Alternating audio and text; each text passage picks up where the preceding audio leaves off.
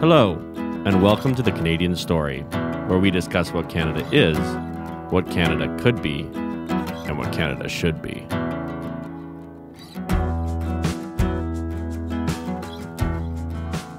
Okay, so everything's rolling on my end.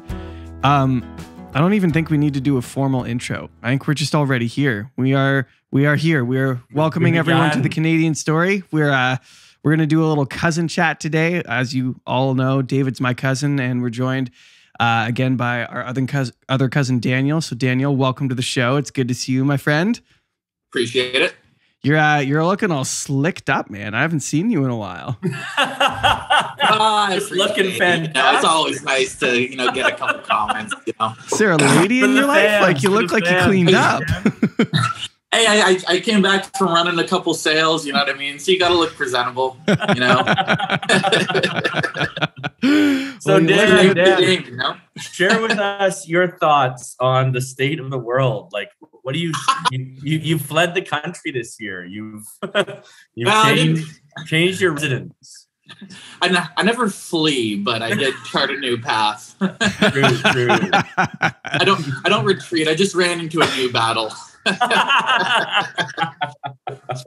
But yeah, yes. No, it's been fantastic, honestly. I mean, it's definitely been an adjustment. I moved down to Texas at the start of last year, the start of this year, and it's been pretty fantastic. I have to say, it's definitely an adjustment, quite different than Canada, of course, in South Texas.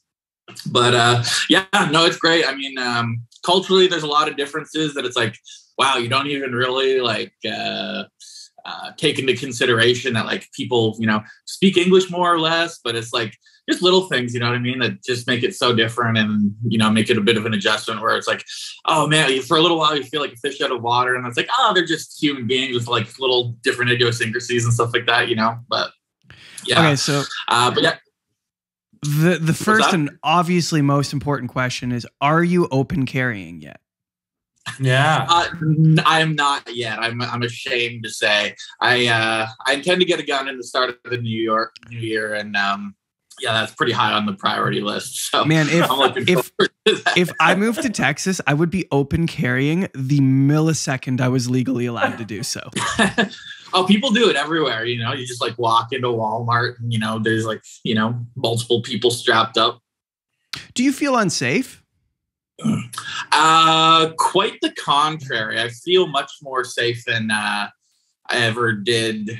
Let's say just sort of like going like downtown Hamilton and that kind of thing. I mean, well, the issue of safety is it's an interesting question, I guess, because I feel like there's definitely a feeling where stuff could like pop off at any moment. So I think actually, given that, people actually conduct themselves with a lot more respect, which I found very interesting because, in Canada, we have the reputation for being like, oh, so nice, polite people, you know what I mean?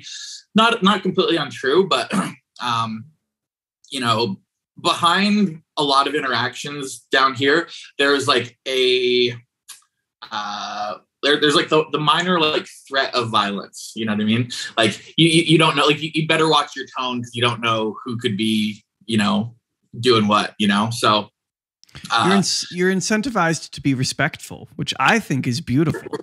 It's fantastic. Yeah. Like people are a lot more, I would honestly say people are more like genuinely like kind down here, which I didn't expect. Like I thought everybody would be like really like rough, like me first, and it's really just not the case. But no, it's been fantastic. And can you imagine if Twitter was real life and that movie was set in Texas?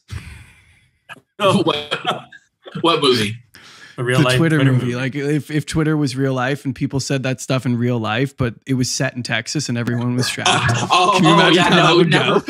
Never fly. People would be getting off left, right, and center. It's an interesting fact that like apparently only 1 in 4 Canadians is on Twitter. So like most even Canadians, I imagine most Americans aren't even on Twitter. And yet for a certain group of people, it's such a huge part of their, information ecosystem. Right. And you look at, like, especially before Elon took over, how skewed things were. I mean, the whole enterprise was being run by communists, basically. And therefore, a lot of the members that are the, people who signed up for Twitter who had accounts skewed left as well, and that's where you get, like, I mean, the whole silent majority thing with Trump was sort of true in the 2016 election in particular. And it's just interesting, like you said, how, like, echo chambers get started, and you look at, like, AOC's tweets and, like, everyone gets like 300,000 likes. And it's like, well, how much influence does she have? Really? Not really all that much in the Democratic Party. And, right. And definitely, like, the average American doesn't care at all what she has to say, including Democrats. Yeah. But I think the Twitter takeover is actually one of the most interesting stories of 2022, to be honest. Like, I think it's already significantly shifted the landscape in terms of acceptable discourse. And I think shining light on, like, how corrupt, the FBI is even, and, how much they were trying to sweep under the rug. Of course, like the Hunter Biden suppression story, all that stuff. It's, like, really astounding how they just, like, they don't care about you. So I want to because we're talking about it, and I think it's important, and correct me if I'm wrong, because I could be, but according to the Twitter files, which are basically evidence that's being published about what was going on behind the scenes over the last couple of years on Twitter, the FBI was paying Twitter to crush the story about the Hunter Biden laptop. That was, in fact, true. We have that correct, right? For the people who haven't been following the story.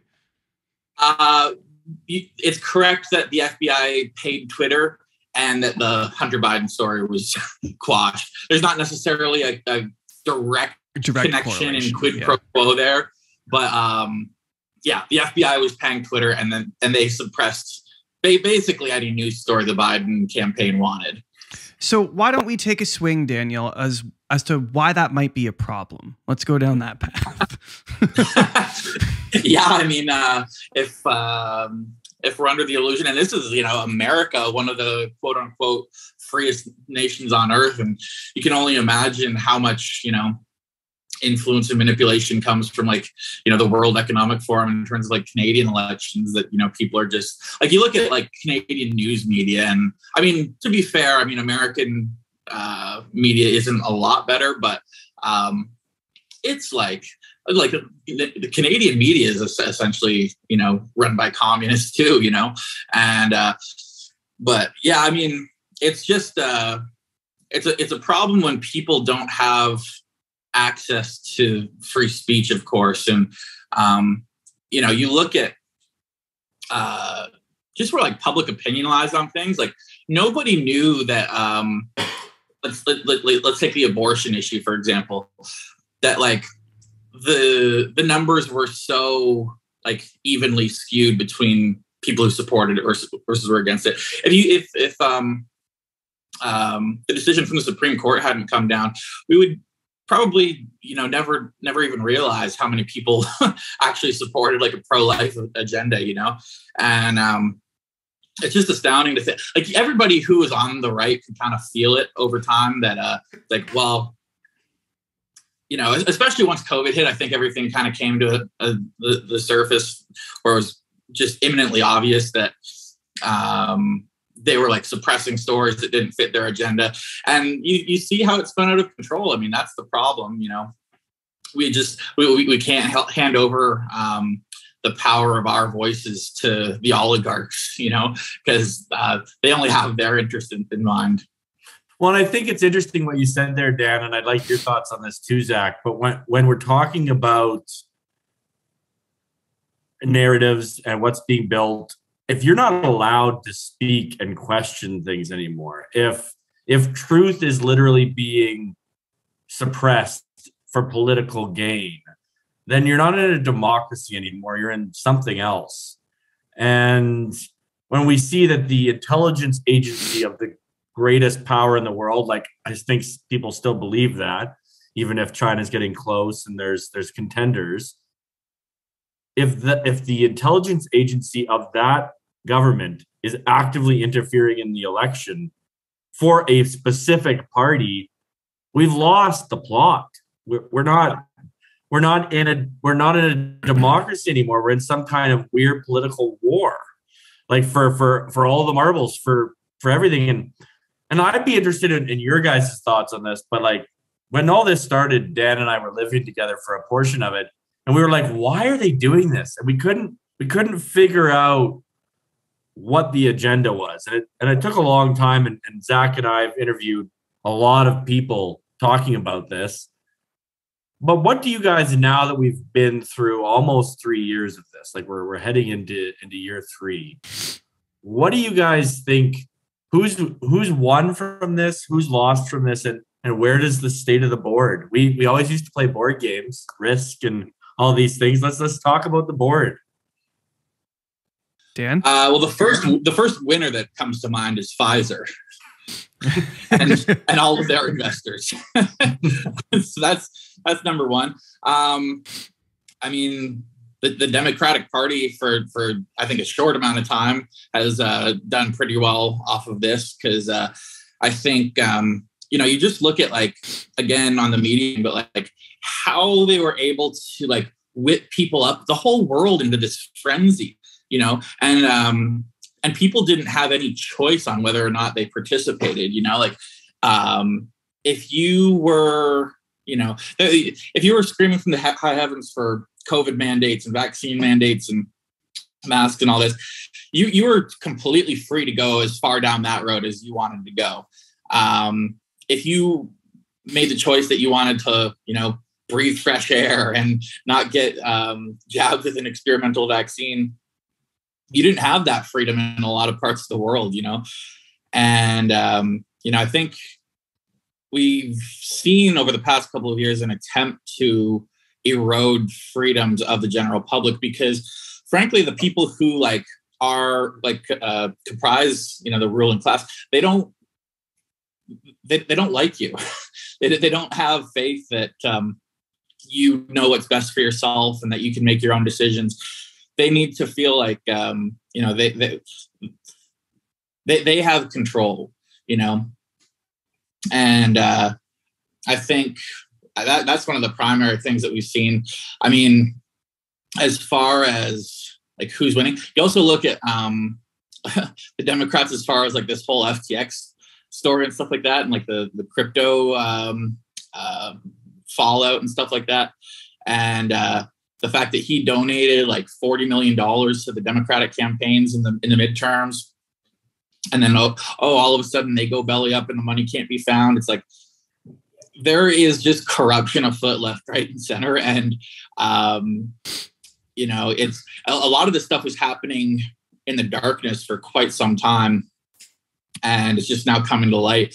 But I mean, I think the past couple of years have been a great time for people of that ilk and people who are like, running Ponzi schemes with taxpayer money, essentially. But I'm hopeful that the chickens will come home to roost pretty soon. But those would be a couple of my winners, and then the losers. For the past little bit, I think the people who believe in freedom have taken the biggest L. But I think that's about to change. Why do you think that's about to change? I just feel like the tides are shifting too much, where like people realize that like the vaccine stuff was like more or less a fraud. And, it was more of like public interest pressures that fueled the whole thing, as well as, they had like been like governments have been duped essentially into believing the studies that Pfizer had done on its own product, by the way. And they bought so much of this stuff that they had to, find people who would take it, or else they'd be left with a bunch of expiring product. And so I think people have started to see through that it's not very effective, that there is huge questions about the safety of it. And so I think, fool me once, shame on you, fool me twice, shame on me. I think there's a growing number of people in that boat. And, I'm hopeful that the tides will continue to shift more and more, at least towards, maybe you're like the biggest vaccine fanatic in the world, but at least having the decency to like not force it on other people. I think there are more people waking up to that idea. Yeah, I would think so too. Isn't it interesting? So I hate handing out benefit of the doubts, especially to the government. But if we were to hand them one, isn't it an interesting piece of I guess we'll call it human psychology, because governments are run by humans, that in the midst of what was obviously an intense and scary and weird time, there was not enough wherewithal within the leadership of, frankly, most countries around the globe to go, hold on, the only data that we have on this entirely new technology that we're just supposed to put into every one of our citizens comes from the company that made it. No one raised that red flag. It can only, unless it was more malicious and planned intentionally, the only thing that I can think about that being is fear.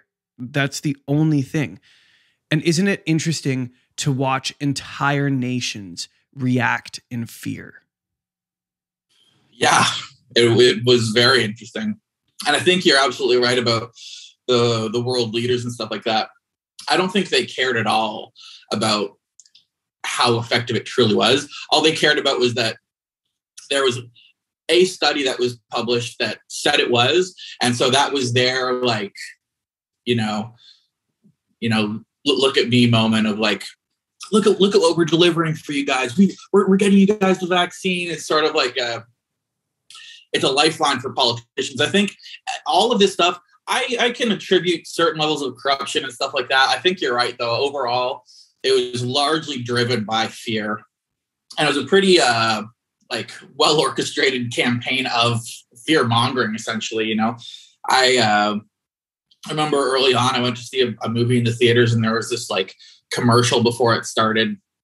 That was like this guy just like basically dying alone in a hotel room, and he's like, like gasping for air, just this big like theatrical production or whatever. And it was like stop the spread of COVID or whatever. And like I know that people have, it's for some people it can be a serious illness and stuff like that. But just it was so obvious that like the fear mongering was just ramped up to such a huge degree. And I think for politicians as well, it was largely driven by fear as well. It's like, they would rather do too much than too little, because if they did too much, then it's like, well, you shouldn't have done so much. But it's like, if they do too little, it's like, well, you didn't do anything and my grandma died. So like now her blood is on your hands, And I think that was like what really drove the entire situation. What are your thoughts, David, coming from a background in politics, on this idea that fear guided nations? Oh, that's a really good question. I think when we ultimately do the analysis of what happened, I actually, maybe I'm a little bit more conspiratorial than Dan, which I would not necessarily have thought, but I honestly, like, it seems to me that this is more of a test, perhaps. It's like, how far can we push people? What can we push people to do? Because we're hearing all this talk of like digital currencies and stuff, and everyone's like, oh, everyone already has a digital currency. It's like, no, they don't, because the government can't shut off my money. It could shut off my access to my bank account, perhaps, like it happened during the Emergencies Act. But like, if it's digital currency, they can just say you can't spend it anymore, right? And but they can confiscate money. They can confiscate money, but like they can't click a button and now you can't go to the store and buy things. right? Like but they kind of did. No, they kind of did, but they're trying to make it easier to do that. Is I guess what I'm saying. And then this bill that we're watching go through the House right now. That no word of a lie. Facebook dislikes this bill so much they're literally going to shut down all Canadian news. Cannot be shared on Facebook anymore. Anything that is a Canadian news source cannot be shared on Facebook anymore because this Canadian law, no word of a lie, it literally says that Facebook has to pay the news providers for every time it's like shared or clicked on. It's wild, right? But the real reason that they make it sound like, oh, it's just we want to make greedy Facebook pay. A, it's to force the big corporation Facebook to give money to our dying newspapers. Mm-hmm. But B, and worse, it's going to shut down all of the alternative media's way of getting their message out. So we're talking things like True North, the Western Standard, Rebel, like Epoch Times. They get a lot of their traffic from Facebook because whether we like it or not, there's still where almost everybody is. Like younger people, maybe they're more on Twitter, maybe they're more on Instagram, TikTok, Snapchat, but the vast majority of people are actually not young in North America. They're older, and almost all of them are on Facebook. Like Facebook is something like 10 to 1 more users than Twitter has, or even more than that. So when I'm seeing these things happen, I'm like, as much as I agree that it's fear, I think they're using, I totally agree it's fear, and it's like you said, Dan, it's orchestrated fear. But what really terrifies me is that fear seems to be being used for a longer term plan. Yeah, I agree. What I'm confused about is why can't our House of Commons look at this bill and go, that's a bad idea? Like, it makes people like me go, am I the one who's nuts? Like, am I stupid? Like, I don't like how does this float through the House where decisions are made for our country, and the people who are supposed to be reasonable and elected by the people to represent the people stare at it and go, it might be a good idea. Like, how does that happen? How did we get here? I don't understand that, because I must just be like still running on residual like faith in the system. But like, these people are supposed to be better than that. Are they not? Well, do you think Trudeau's ever run away from a bad idea? Well, yeah, no, I don't. Well, particularly, has he ever run away from a bad idea that gets him votes? Right? Because if you think about it, that's the scary part. That's the scariest part to me is like, I had problems with Trudeau, back, forever, since he said that he was going to grow the economy from the heart outwards, and that it was his economic plan was sunny ways. It was around that time that I was able to discern that this man wasn't going to have Canada's best interest at heart. It was in that moment that Dan realized that things were not as they seemed. But yeah, you're right. Because Trudeau can be as much of a numbskull as he wants to be, but it's the fact that so many people voted for him all those times. And to be fair, if you look at the 3 elections, so like Harper, people were just sick of him. He'd been there for 9 years, governed with a fairly heavy hand. Canada's a liberal country to begin with. I kind of get it, right? And then you look at Scheer, just a garbage candidate who won the popular vote.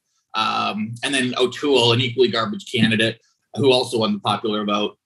So to be fair, Canada isn't beyond hope, but it is frightening to me, frankly, that I get why people necessarily didn't love Scheer or O'Toole, but to see what I guess, and the thing is, people weren't really looking at what Trudeau was doing, really, for the most part. Are most people paying attention? No, the answer is no. You have a chance in an election to get people to really pick up on 2 or 3 sound bites, mm-hmm. And that's about all you can hope for. And that's what Trump was a genius at, frankly. was that, like, you know, he could drive a message home, you know, like it or hate it, you know, and, you know, a lot of it is, you know, fabrications of the truth. But what was it like? Not that he's a role model, but I believe Hitler was the one who said, tell a lie long enough and loud enough and people will believe it.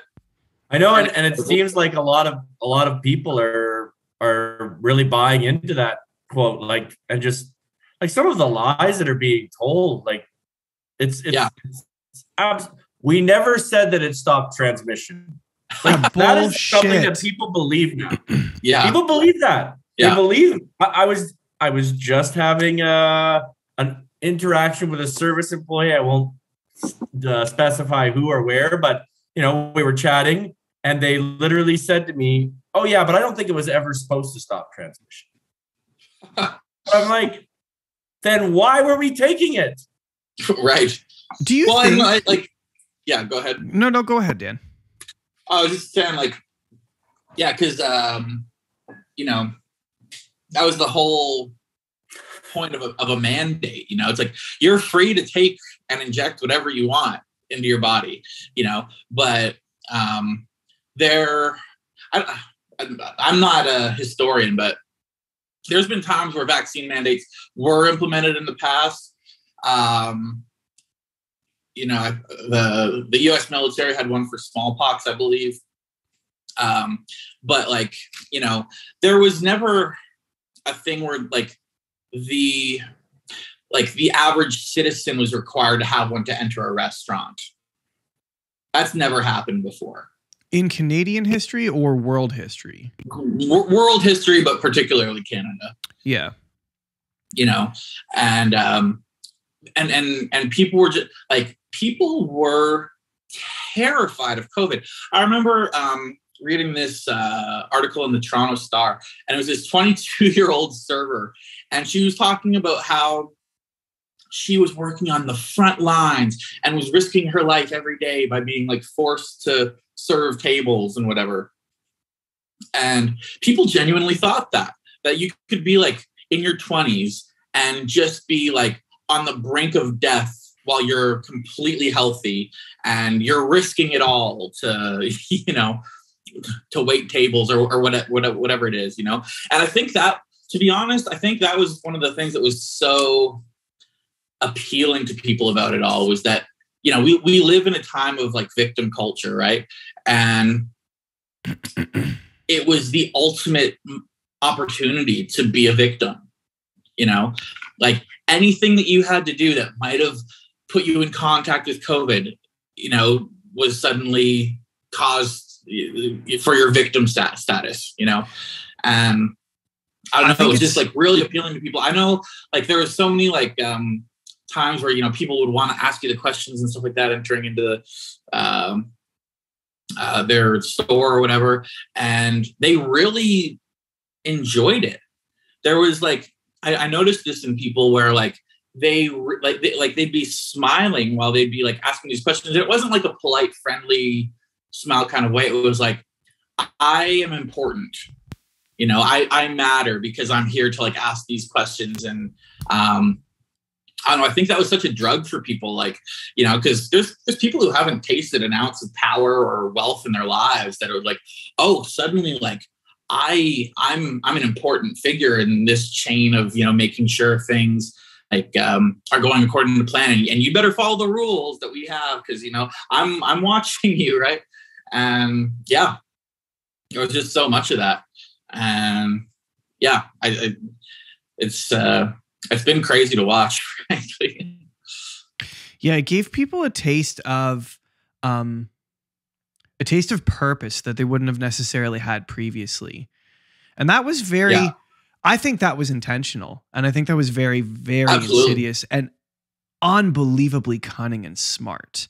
Because when you give a demographic of people power and purpose who aren't used to having it, it is. I wouldn't have ever picked this out before, but hindsight's 2020.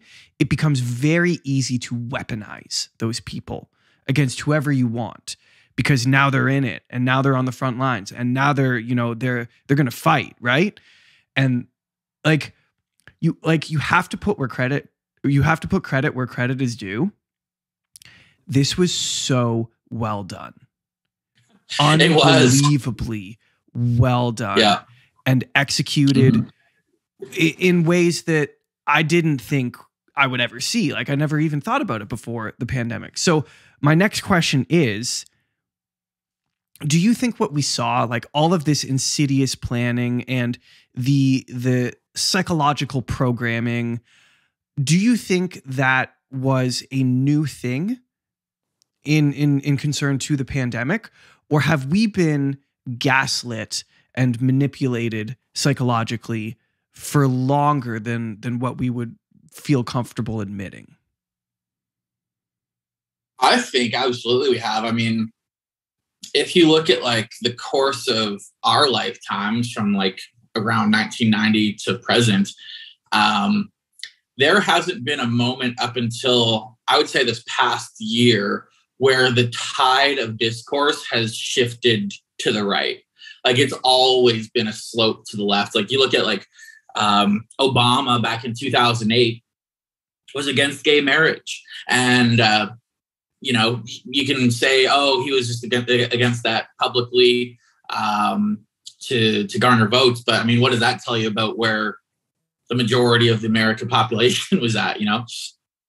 And it's continuously slid that way the whole time. And like, let's not get it twisted. Like, the whole COVID thing was like a left-wing operation. You know, there was right-wing people that like took it seriously and were concerned for sure, but without like dyed in the wool, like left-wing politics, like, well, it's funny to call it left-wing politics because you look at back in like the 60s and 70s and left-wing politics was like anti-establishment, you know, anti-Vietnam War, you know, love and peace and like, you know, fuck the man. And the fact that they've become champions of the establishment tells you everything that you need to know about where the power balance lies at the moment, you know?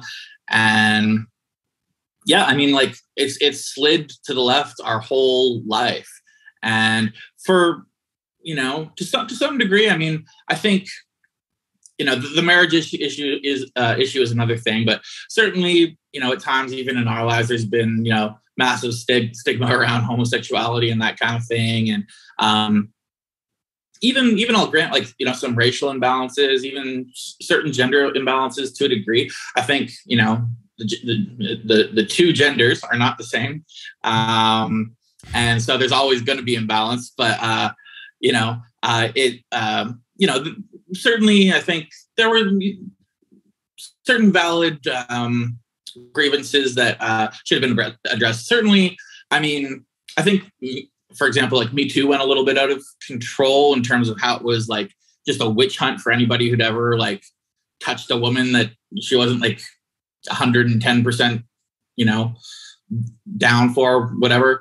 But at the same time, there was a lot of genuinely like awful dudes who were like preying on women that needed to be called out, you know? So there was like bits of that factored in, but, you know, overall, like, I think at the moment, the story of 2022 to me really is that like the right wing for the first time in our lives, like clawed back, you know, and like gained ground. And it was actually among certain circles, it's like, it's okay to say these things, you know, where, you know, a few years ago, even among right-wing people, they wanted to be like politically correct and like not rock the boat. You know what I mean? It's like, oh yes, you know, we want to make allowance for that too. And, you know, with love to everybody, at a certain point, you have to put your foot down and say, no, these are my principles. You know, this is where I draw the line in the sand, and I can respect you as a human being, but that means that you respect me as well. You know, and I think that was lost for so long because, you know, the whole conversation around like gender pronouns and stuff like that is like, well, what does it cost you to just use my pronouns and show me that respect as a human being? It's like, well, what does it cost you to respect that I operate in a world where it's he and she, you know?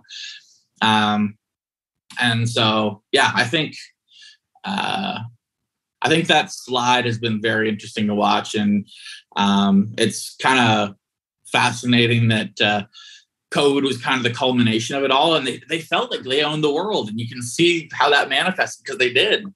And I think they were able to implement a lot of that stuff based off of, like you said, the groundwork that had been laid for years and years and years of like conditioning people to, think more. And not that thinking socially is bad, but it's just that there are downsides to thinking as a collective rather than chasing sovereignty, chasing independence, chasing freedom, and that's kind of, we've seen the downside to, quasi communism in the modern age. No, we definitely have. And I mean, I think it's interesting that you point out that it's always been a slide to the left. And it's not just on social issues. Like we social issues are what we talk a lot about in the culture war, but like we don't really even talk about balancing budgets anymore. Like right. I remember when I was growing up, like people still cared about like the government could only spend how much the government brought in. That was kind of like something that people cared about. That's out the window. Like no. John Kitchen and Paul Martin did. I know. Liberals were balancing the budget. Now nobody cares about that. Like Republicans aren't talking about that. Conservatives aren't talking about that. Danielle Smith is talking about that, and like pretty much nobody else. Yeah. And it's, maybe just as I don't know, I actually don't follow America as closely, but it's everything. It's guns. It's property rights. It's like there are more renters in Canada than there've ever been. Just because people don't own things anymore because you can't, because they're pricing us out of property. The average cost of a house in Toronto is like 1.2 million. And who would want to live there anyway? Well, that's another story, but you would know, David, what's the median income in Canada? Like 40 grand? 52,000 Canadian, I think. Right. So yeah, maybe after but what is that? What is that, Matt? Like 60 years of saving up or something? I don't know. Anyways. No. Here's the thing though. Then you pay taxes, so really you're only taking home like 32,000, maybe 30, right. And that doesn't include the GST you're paying or the utilities or the property taxes. So really, what are you taking home at the end of the day? Maybe 20 grand, and maybe if you scrimp and save and I'm talking about after mortgage and all that kind of stuff, right? Maybe you get 20 grand out of that you have something to do with. And if you scrimp and save 500 a month, you get 6,000 a year. It would take you, how many years would it take you in order to save up 100,000 it would take you like 20 years. Yeah. Yeah, exactly. Yeah. For a down payment. And who's to say in 20 years that the houses won't have gone up? Exactly. Yeah. Well, they almost certainly will have. It's almost inevitable. If history is any indication, when was the last time we saw houses drop precipitously over the long term? So basically, we're fucked. Here we are. Bringing in a new year as we talk about the ills of the world. I think Ukraine is a fascinating story from this year. It's garnered such polarization of people who support the current thing just being all about Ukraine all of a sudden. It's it's their favorite pet issue. And it's just, they have nothing but effusive support and adoration for Ukraine as an entity and all the wonderful things that Ukraine has done in the world, and how important it is for Ukraine to have sovereignty. And then there's the other side that's we sent them $100 billion this year. The United States, I think, just signed on for 64 billion more. Yeah, it's crazy. You know what's interesting? You know what was interesting about Ukraine to me? And I want to preface this statement with the reality that I am not a foreign policy expert and I don't pretend to understand what's going on. Okay. I come at it from a place of ignorance and humility because I don't understand what's going on over there. And I do feel for the people who are affected by it. That sucks.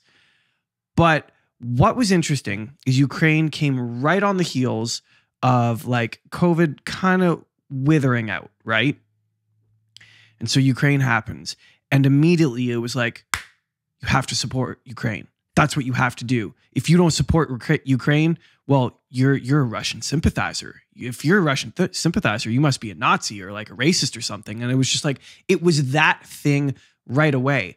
And so for me, after COVID, where it was, well, you have to be pro-vaccine. You have to do this. It's for your community. So grandma doesn't die. You have to think this way. This is what you have to do. If you don't do it, then you're an anti-vaxxer. You're going to kill everyone.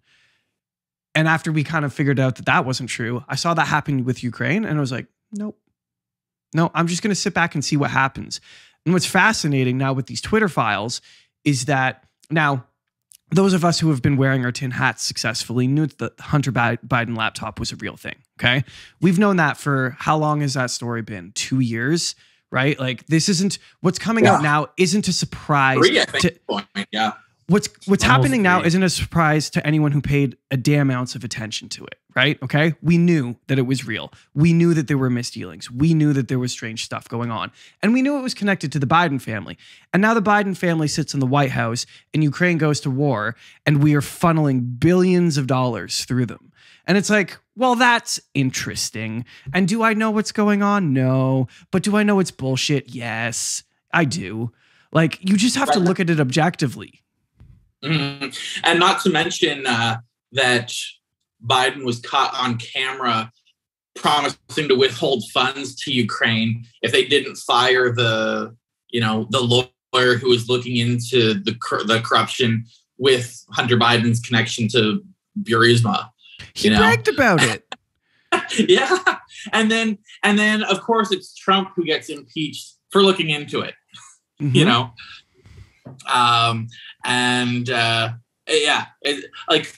Of course that's what happened. And our good friend Matt called it pretty early on that he thinks Biden didn't even want to run, that he was basically forced to by the global elites to be their little puppet. And to be fair, I mean, that's basically what he's done. I mean, he's like launched into like leftist politics.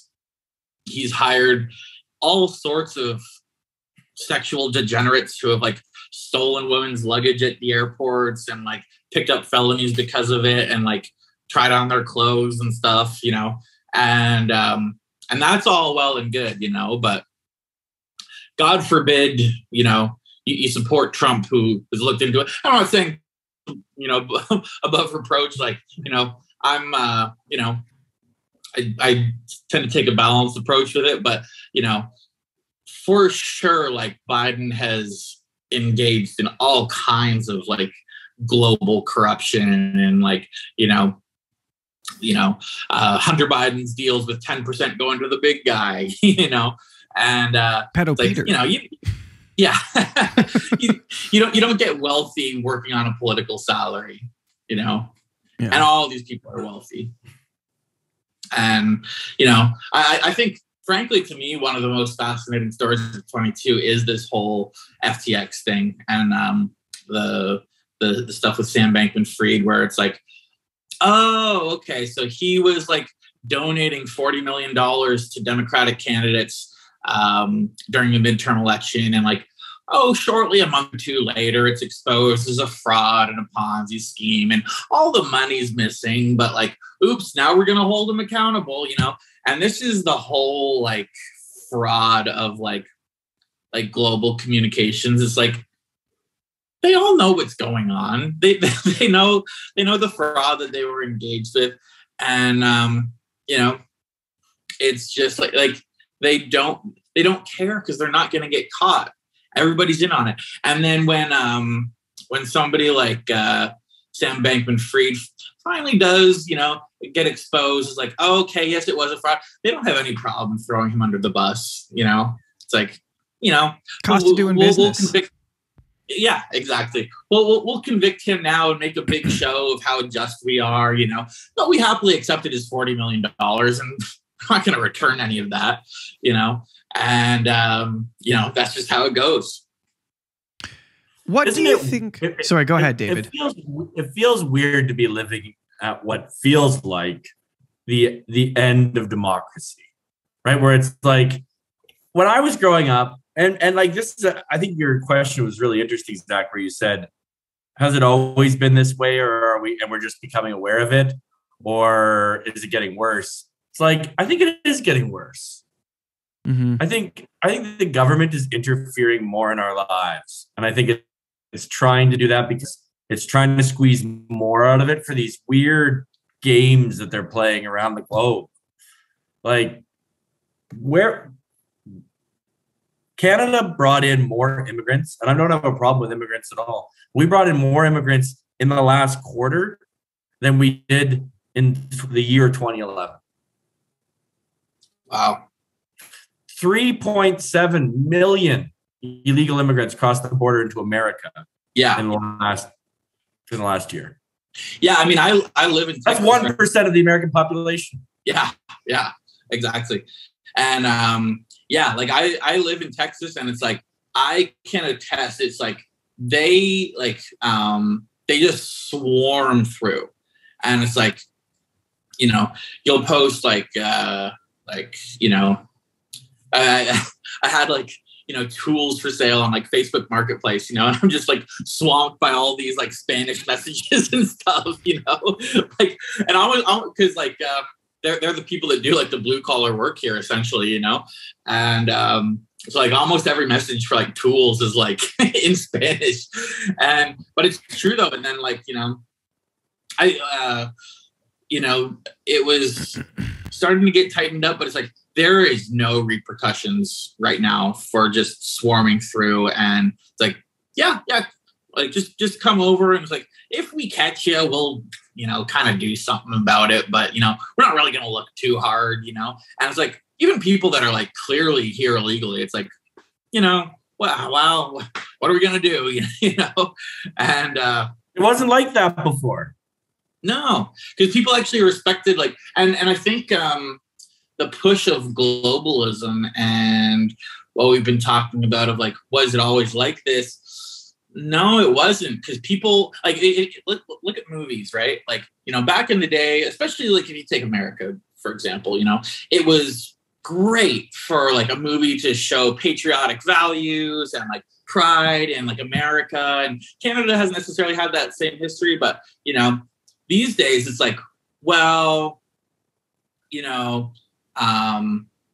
definitely don't be banging the drum for America, it's that's not going to play in China, for example, and in general, it's just bad taste to be, proud of your country and where you come from. And really, we're looking at this more in terms of global humanity, right? And the concept of American exceptionalism is kind of almost in poor taste, and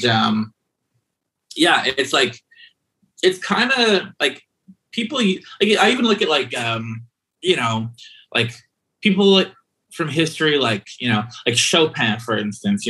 Was originally from Poland, and he spent some time in France, and he always had a longing and a love for Poland. And I'm not saying that love of country is completely dead, but I think that in general, and one thing that I did notice when I moved down to Texas was that people are proud to be Texan, and they're proud to be American.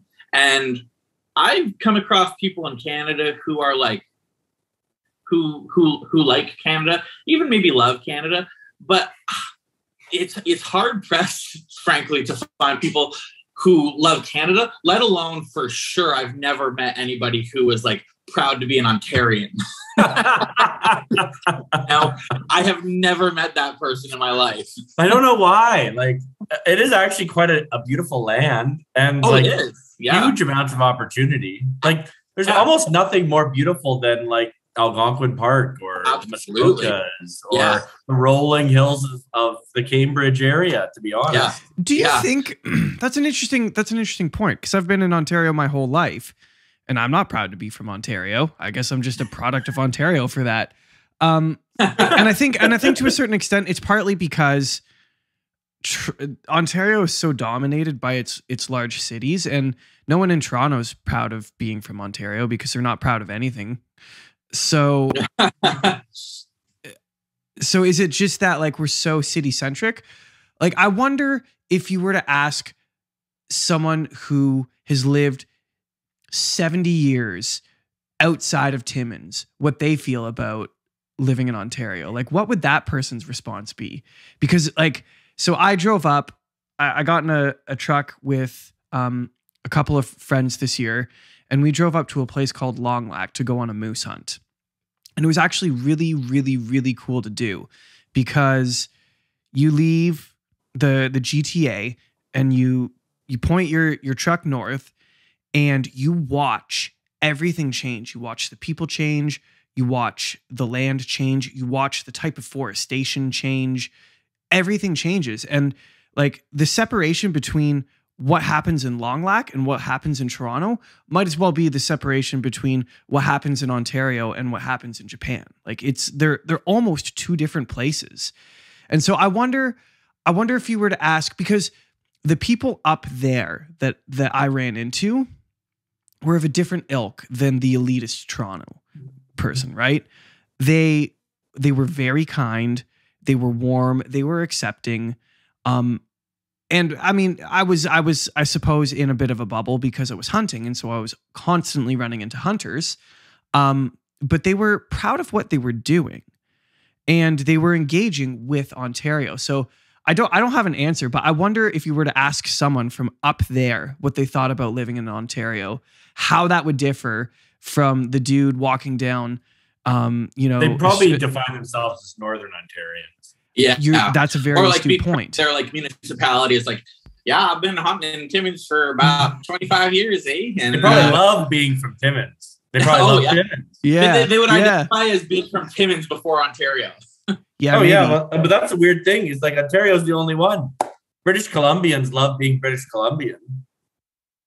True. Right? Albertans obviously love being Albertan. Yeah.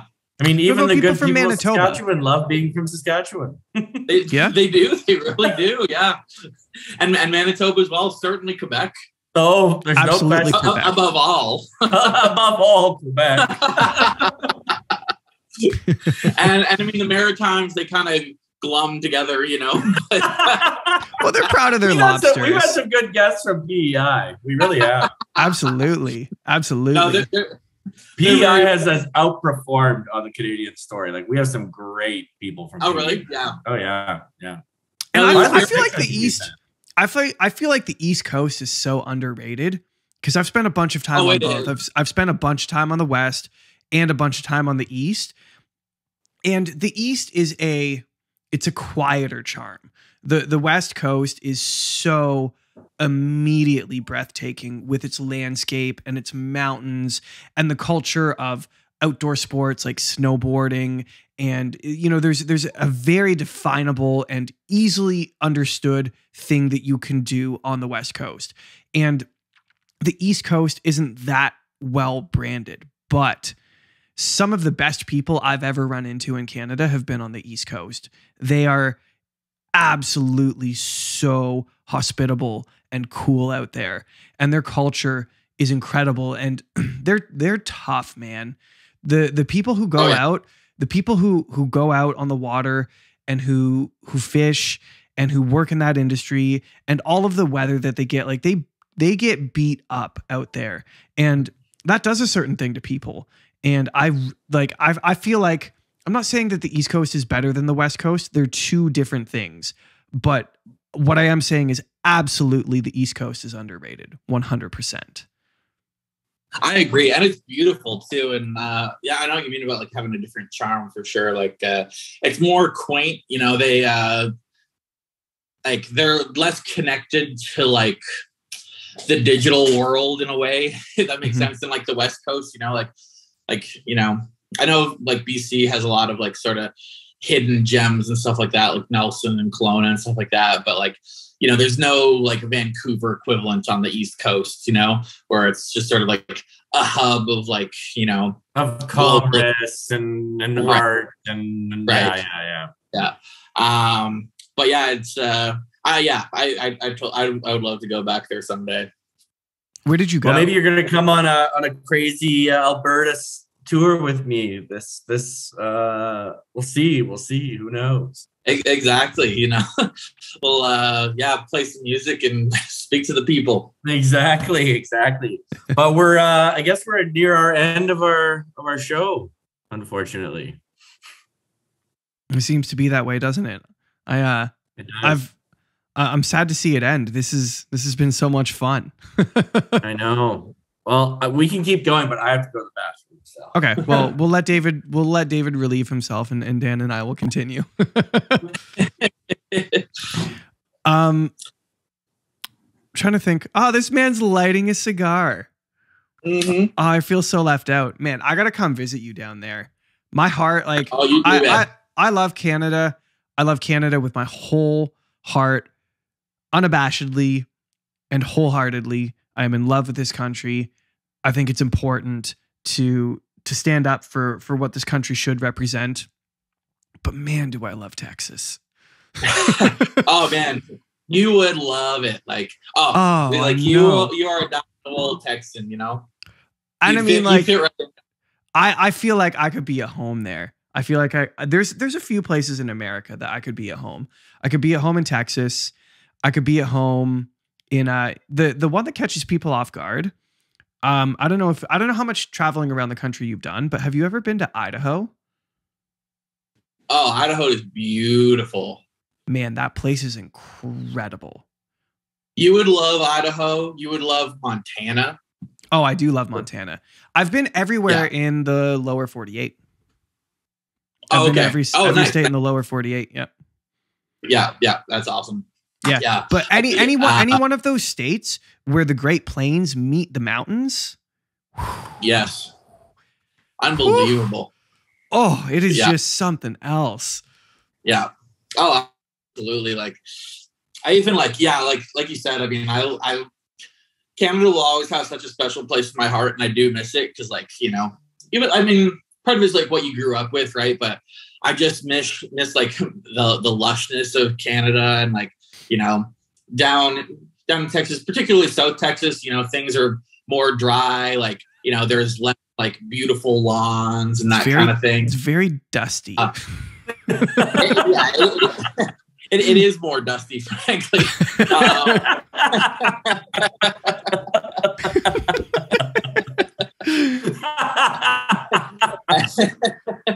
And I mean, one of the most like beautiful sights I've ever seen was like just outside of Calgary, and just seeing like the flatlands and just boom, mountains. There's dots. Yeah, it's just like breathtaking, truly. Oh, it's something special. That I don't know, David, you would probably know, but there's a highway that you drive like through the mountain ranges, and I believe you're going through Jasper when you're going down this highway, and it's just like giant range on your right, giant range on your left, and you're just weaving through them, and it's just like it almost doesn't feel like it can be real. Like, when you're driving through something like that, you're just like, how is it that this actually exists? It is so magnificent in its magnitude that it's just like, I got to go back there. Yeah, well, get out here, buddy. Get out here. We can fly again. We worked hard on that. That's where the hot springs are, right? Yeah, down by Radium. Yeah, you go. Well, there's the Trans-Canada goes kind of through, but then there's also, I don't even actually know the name of the highway, funnily enough, but there is the one that runs from Banff to Jasper, and that's a great one. It's yeah. And do you know, it's like Ravens Pass or something like that, where like there was like Crow's Nest Pass. Yeah, Crow's Nest Pass. Where like, what was it? Like 50 people died in like a mountain slide or something like that. Yeah. Oh, yeah. Like it's a huge, and you can see it. You can see that like the mountain basically collapsed. Yeah. and just flowed down into the valley. Just crushed wild.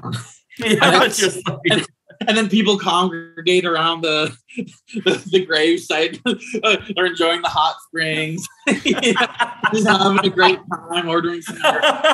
It's just weird to think like do you ever go into places? I was just in England and I went to the Tower of London, and I went in the Tower of London is this chapel, and William the Conqueror was the one that in 1040 AD began building this building. So it's like almost 1,000 years old. And sometimes you stand in it, you're just like, wow, imagine all of the things that happened here. I mean, you were just at the Alamo like a few months ago, that you were like going through that kind of experience too, right? Yeah, exactly.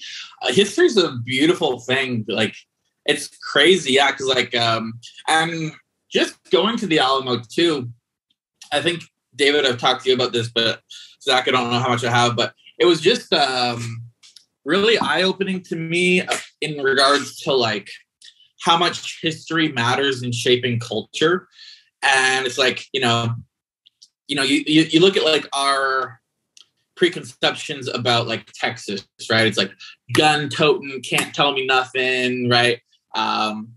Just gonna do my thing, independence, freedom, And then like an event like the Alamo, it was 2,000 people telling the Mexicans to go fuck themselves. Because they weren't happy with like, the tax rate, and Texans were less puritanical than the Mexicans were at the time. So Mexico was trying to like crack down on all these like, policies on the Texans, right? And the Texans were like, I don't fucking think so, and to the point that they were willing to lose their lives, those 2,000 men, to hold their ground and say, fuck you, Mexico, not on my watch. And then you look at, not to disparage, we're off the record, right? I wasn't aware that we were. Oh, okay. Well, anyways, I'll just keep going. Because what I'm going to say isn't exactly complimentary to Canada, to be honest. But, we, Canadians still don't truly have their independence, It's like we're still a colony of Britain, essentially.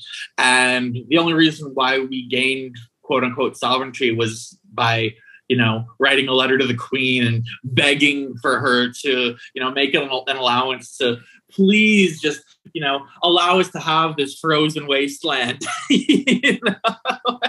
And I'm being facetious, of course, because I do love Canada, but it's pretty stark, the contrast in the formation of Canada versus Texas is my point. Yeah, or even America. Like, America fought a war, and Canada was like, please. Right. Hey, we've been good. But Canada was like, we've been the good kids for a long time, and we want our reward now. America, like, they took off. Like, right. We're sitting here beside them, like, whoa. It's the prodigal son story, Canada is the son who didn't leave. And we never had to sleep with the pigs, but, What was your feeling around the Alamo? Because I talked about this on our episode with Raquel Dancho about my trip to Vimy Ridge. And when I stepped on, like, that place is absolutely bonkers. And a lot of people don't know this, but there is I don't know how big it is, but there's an allotment of land that the French government has given to Canada. And so when you step onto that land, there's no borders, but when you step onto that land, when you step onto the site of Vimy Ridge, it is legally Canadian soil because of what Canada did for Europe in that war in taking Vimy Ridge, right? And that was awarded to Canada as a thank you and a sign of respect. And the site is incredibly cool. They left a whole bunch of the land. They didn't fix a whole bunch of the land, so a lot of it is very manicured, and there's nice lawns and walkways and a big monument, and it's all beautiful. And then surrounding that is shelled land. And so there's all these foxholes, and the land is just like blown to bits so that we can remember, right? And as I like, it was a funny thing. I went there when I was on a tour, and we were driving from one place to another place, and it came up that like, hey, like we can stop by Vimy Ridge. Like, does anyone want to go? We have the time to do so. And I was like, oh yeah, okay, cool. Like, yeah, we can do that.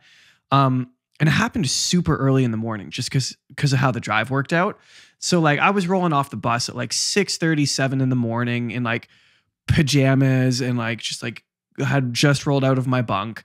And I walk onto this land and I walk through all the monuments and I start reading about what happened.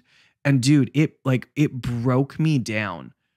Like I cried like a baby reading about how Canadians went to a foreign land and gave their lives for something and stood for something. And that was a concept that was always familiar to me because I had learned about it in high school. But like to hear those stories in a classroom and then to walk the land that they bled on is two entirely different experiences.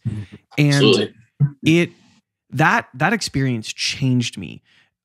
So I guess the question is like, did you get that feeling of, I don't even have good words to describe it, but of sacrifice and humanity and purpose and resolve to do the right thing from the Alamo?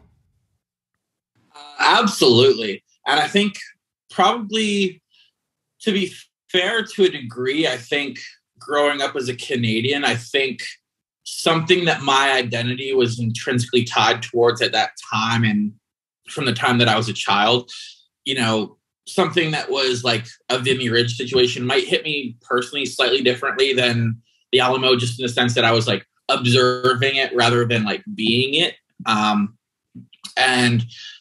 But at the same time, to answer your question, is like absolutely, like you feel like, sure, the panic, but also the resolve and the bravery, you know, to be in this church, this mission, and to be holed up there while you're being shelled by like 10x the men on the other side is what you have. And to just be like, this is where we draw the line. This is what we hold on to. And actually they have posted outside of the Alamo the letter that was sent out from the Alamo that actually rallied Texas to its defense. So essentially what happened was like they made their stand at the Alamo. They were decimated. All 2,000 men essentially lost their lives. But what happened was that because of that event, Texas overall was notified of what was happening, and the entire, you know, state rallied together to actually beat back the Mexicans and gain Texas independence. And I want to read you the letter that was sent out because it's fascinating and like just the pinnacle of character and bravery. And hang on, let me just pull it up one quick second. While you're doing that, the other thing that I took away from Vimy Ridge that I took away now that I didn't take away on the day is the difference in historical placement that I have experienced compared to what those people experienced. Because no one's asked me to go across an ocean and die for anything. And yet that is something that happened not very long ago. And not long ago at all. And I don't know what the future holds, but that might be something that's required of people again, and perhaps shortly. Things aren't getting better right now. So it's just interesting. It's interesting to think about your place in history. And you know, I wonder what Canada's Alamo is going to be. Yeah. I mean, and maybe it was the trucker convoy. Well, that's what actually defines us. I love the trucker convoy. I'm hesitant to equate the trucker convoy to 2,000 men sacrificing their lives, but it was definitely a monumental occurrence. And I don't know how you guys feel, but I think like our generation as a whole grew up in such safety, and like we had everything at the click of a button, not necessarily in our childhood, but now we have things like Uber Eats and like just conveniences left, right, and center. Like it's never been easier to be a human. And I feel like that's fostered just such mediocrity overall in humanity. It's like we used to produce Beethovens. We used to produce Napoleons. And I get that those are like once in a generation type. Well, not even once in a generation. Like, they're essentially like top of their class in like world history, more or less. But it is, and sure, like maybe we have like, I don't know who the modern equivalents would be. Maybe Elon's going to do some terrific things, but at the same time, I mean, what's he truly accomplished? It's like electric cars, and he bought a platform that was diving too far away from free speech, and love the guy, but let's not make a false idol out of him. But in terms of like artistic competency or all these things, it's like, do you guys not feel like we live in a generation where like slightly above mediocre is like celebrated, even worship sometimes? We live in a cult of personality, essentially. It's like fame, no matter how it's attained, is currency. Attention is currency, which it is. Yeah, and people can garner attention for all kinds of crazy things. It's like you look at that like Catch Me Outside girl, and it's like she's a millionaire because she was a brat.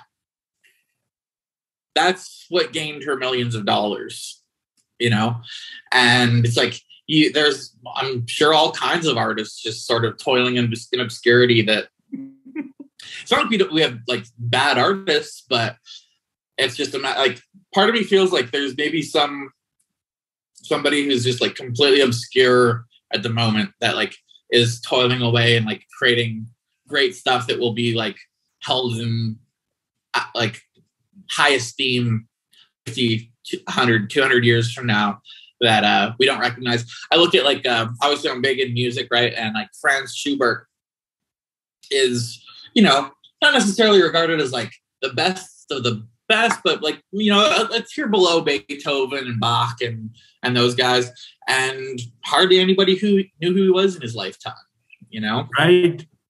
I guess that's could be a comfort to all three of us as we strive towards creating our art in the various ways that we do. Yes. We all collectively toil. But I do have the letter from the Alamo. Yes. Give that. That'll be a good way to close it off because I do have to run here. But I want to hear this. So it was sent by William Barrett Travis, and he says, "Commandancy of the Alamo, Bear, February 24th, 1836.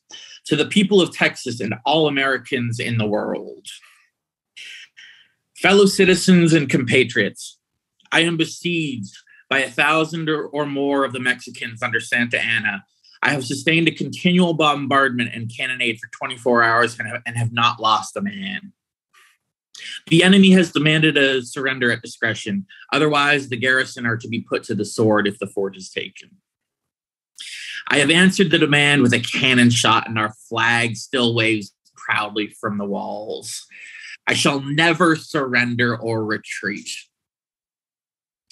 Then I call on you in the name of liberty, of patriotism, and everything dear to the American character, to come to our aid with all dispatch. The enemy is receiving reinforcements daily and will no doubt increase to 3,000 or 4,000 4 or 5 days. If this call is neglected, I am determined to sustain myself as long as possible and die like a soldier who never forgets what is due to his own honor and that of his country. Victory or death. William Barrett Travis." And that's how heroes are made.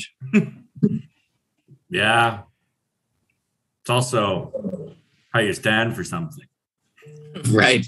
That's the conviction that's required, and we still remember it 200 years later. 200 guys had a lot of conviction. 2000. Well, I like that. Yeah. Well. Oh, and then sorry, he adds a postscript. P.S. The Lord is on our side. When the enemy appeared in sight, we had not 3 bushels of corn. We have since found in deserted houses 80 or 90 bushels and got into the walls 20 or 30 head of beeves. I'm not sure what a beeve is, but it's a cool historical anecdote. He's like, we have food. The Lord is on our side. Well, may we all find our conviction. The Lord is on our side. That's the key takeaway. Yep. All right. Good night, everybody. Thanks for joining us. Thanks, Dan, for sharing your perspectives on this year and just having a good cousin chat with us. Absolutely. My pleasure. Thank you for listening to The Canadian Story. You can find us on Instagram and Twitter at The CAD Story. That's The CAD Story. If you enjoy this podcast, please share it with your friends and family. Let's work together to remind Canadians how great their country is.